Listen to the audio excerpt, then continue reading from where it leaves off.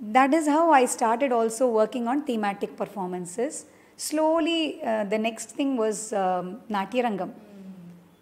The 50th year of India's independence. That was another point. Vande Mataram was the theme. And we had to look at it from different perspectives. So I chose to introduce theatre. And since Malayalam is my mother tongue, I chose to use Shankaran Kurupu Ashan's poetry as a message from Gandhiji about independence as part of it. But the main piece was about a very controversial theme, the Ramar Kovil and Babri Masjid, the entire episode. That was Mu Mehta's poem that I translated and brought into